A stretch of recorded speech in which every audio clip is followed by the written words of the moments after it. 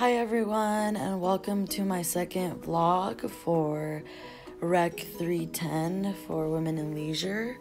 I am excited to share with you guys my experience is skateboarding. Skating for me was very intimidating. I was concerned about falling most of the time.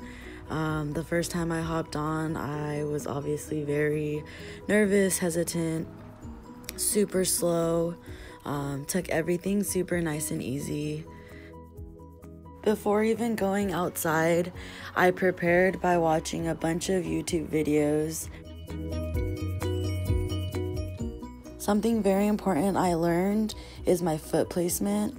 I had never realized how difficult it would be switching my feet from facing forward to the side when cruising.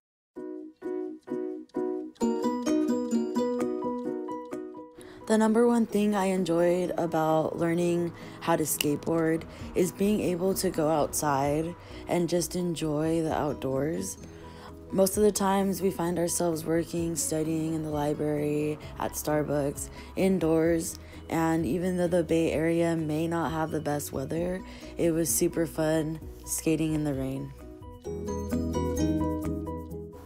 Some of my dislikes include how much my feet would hurt after several hours of skateboarding. They did get a little used to it after a while. Another thing that I did not like about learning how to skateboard is when riding in public, I felt as if I were stared at more than maybe a male riding a skateboard would be stared at, and it made me a little uncomfortable.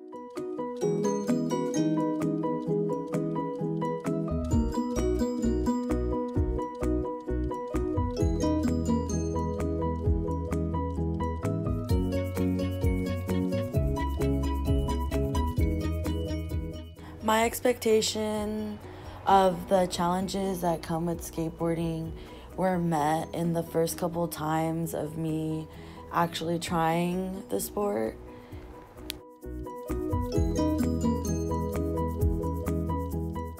The biggest challenge for myself while learning this sport was definitely the physical challenge it had on my body.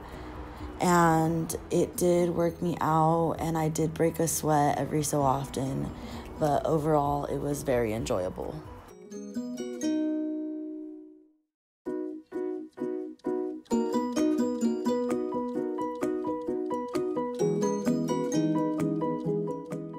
I'm excited to continue working on my skateboarding skills and sharing everything in the next vlog for this course.